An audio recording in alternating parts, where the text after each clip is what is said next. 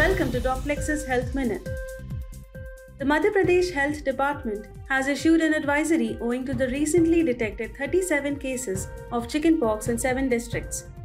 The advisory encompasses the prevention and treatment of chickenpox as it is a highly contagious disease and can infect children, adolescents and pregnant women.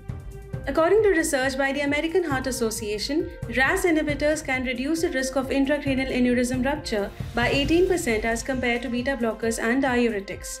A dysregulation in RAAS leads to high blood pressure, vascular inflammation, and aneurysm rupture. Researchers have developed a multi-organ network analysis to establish mechanisms of type 2 diabetes mellitus development among obese patients.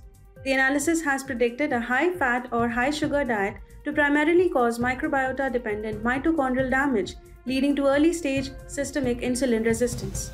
A 2-part study by the UCLA psychology researchers has found that symptoms of depression in a mother from preconception to postpartum contribute to a child's lower attention and behavioral control.